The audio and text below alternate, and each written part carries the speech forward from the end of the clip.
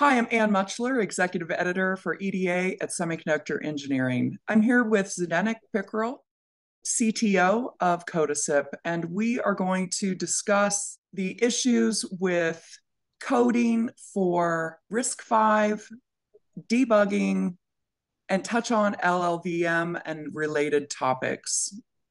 Zdeněk, welcome. Thank you for being with us today. Really nice to be here with you. Let's look at this whole area from the top down. There have been a lot of changes happening with the way that we design chips today. And that really has started with the fact that scaling is no longer working. Can you talk about that a little bit from your perspective? Sure. So if we speak about scaling is failing, then if you look at a couple of laws or rules, if you will, that were applicable in the past, like Dinar scaling or Amdahl's law, these are not working anymore, and they either stopped or stopping, like Moore's law, depending on how you look at it. So we need to look how to solve the problem of increasing performance demands a bit differently. There are a couple of different ways how we can deal with that. We can look at the new technologies like optics or carbon nanotubes or these sort of things. But honestly, these are really great technologies, but they are a bit far away. So we need to do something differently. And in our case, what we believe in Codasip is in fact doing heterogeneous compute. So having blocks that does one thing, and the one thing is done really perfectly, really optimally, and this is what we focus on. We are enabling the custom compute, in fact, that is actually enabler for the heterogeneous solution. Then that's going to have an effect on the performance when we move to this new way of doing things, right? Could you talk a little bit about that? That's exactly the point. So if you look at the demands from the industry, everybody is looking for higher performance, yet at the same power budget, or even lower power budget, because everybody would like to stay on the battery a bit longer.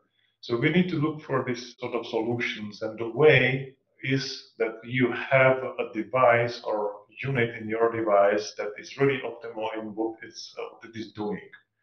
So for instance, speaking of the CPUs, you would like to have a CPUs that are really optimized for the workload that they are parsing or computing.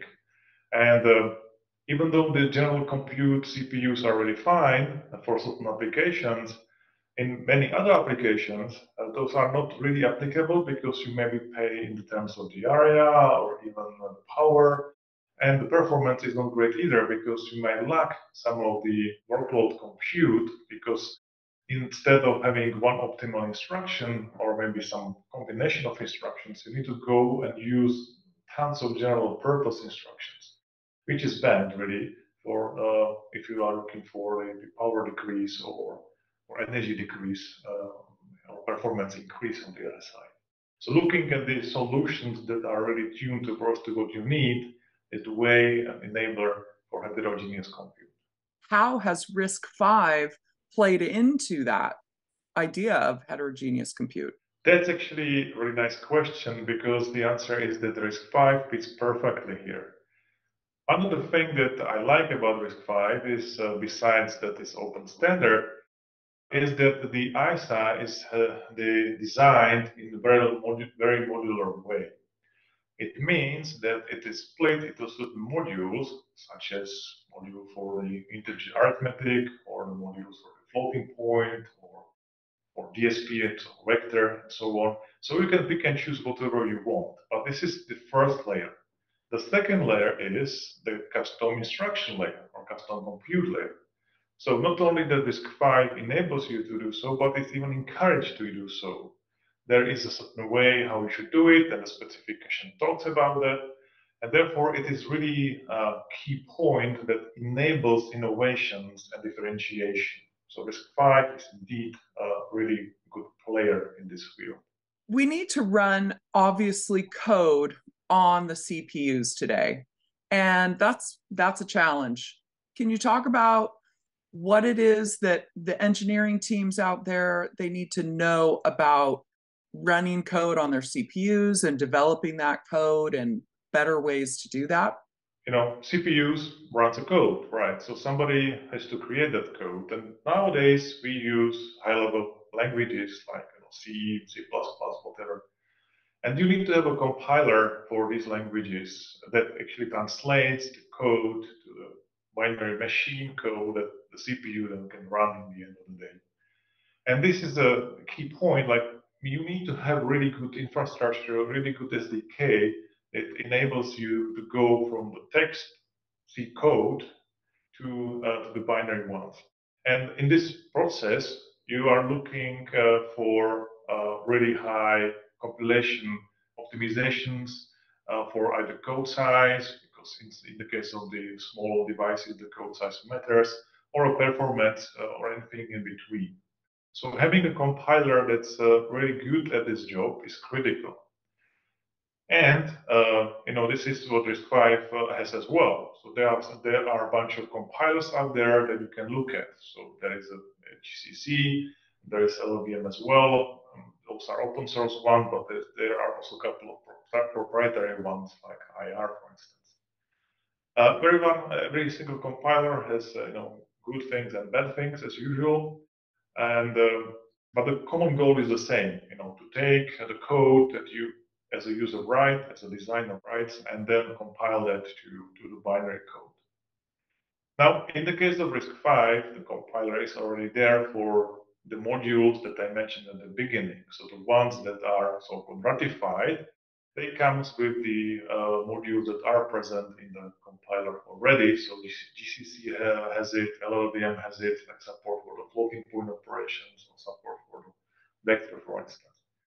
But in the case of the custom instructions, it's not the case because the custom instructions are a new one. Those are the innovative instructions that maybe are not implemented in that case. And then you need to have a good tooling that enables you to do this compilation quickly and in a really nice way. Can you draw that out a little bit for us? Sure. So in the case of the compiler, basically either GCC or LLVM, we can split that to three parts. There is a front end, which I mentioned, which takes the input in a C or C++. Let's take it simple. Basically, there is a text as the input, and it produces usually something that we call intermediate representation. So it is something that the front end produces. It's basically a representation of the written code in a text file in some objects-oriented data structures. Then we have a mid-end, time-to-time code optimizer. And the task of this guy is that it reads the IR and the input, and it does mostly target-independent optimizations. So you can think of constant or variable propagation, loop unrolling, these sort of things. And the output is again the intermediate representation. The last guy is the backend, and the backend takes the IR and it does target-dependent optimization. So register allocation is done there. Different people optimization might be done there as well. So we are speaking mostly about the target-dependent optimizations. The output of this one is, if you look at the LLVM, for instance, is either assembly or it can be object file as well. Let's look at the object file. Then the object file is then linked by the linker, which is another tool in the chain, with the maybe other object files. And in the end, we have the executable that then runs on the processor in the end. This scheme, you can find it quite common because if you look at pretty much any compiler, you can always identify these three blocks there. And where do those compilers come from? What is the source for those? There are a couple of projects in the open source world. So we can look at the GCC, we can look at the LLVM. So these are compilers that are maintained by the community.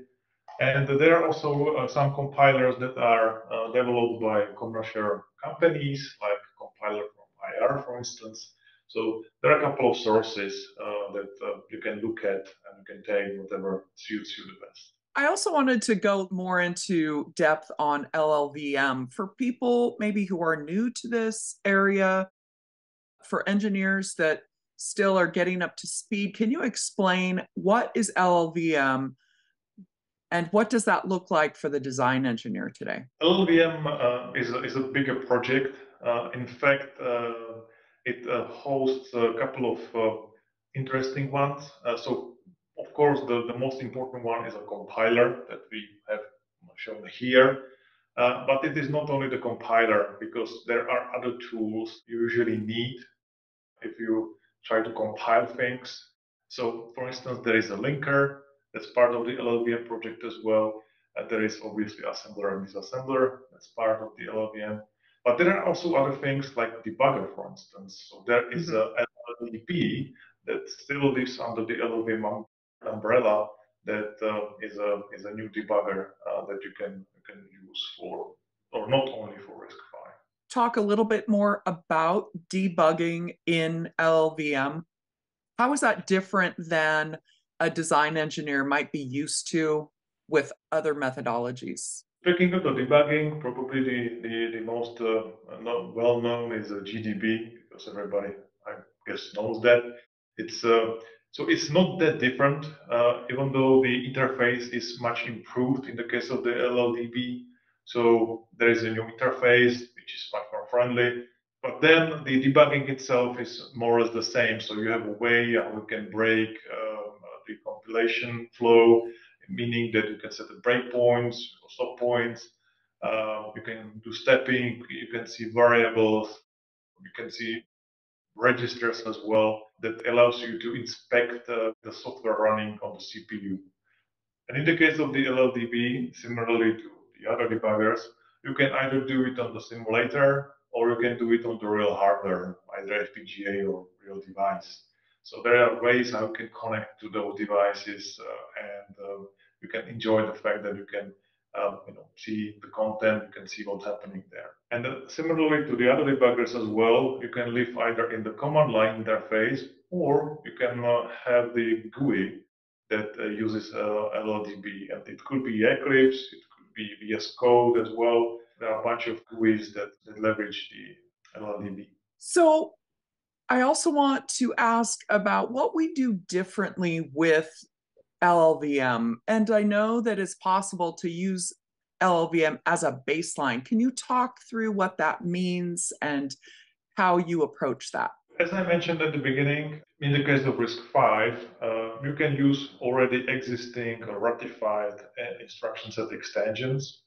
So then you can take baseline LLVM compiler, which you can download from a GitHub, and you can just configure it in a way that, okay, I'm compiling for my device because I know that it contains RISC-V with a certain instruction set extensions.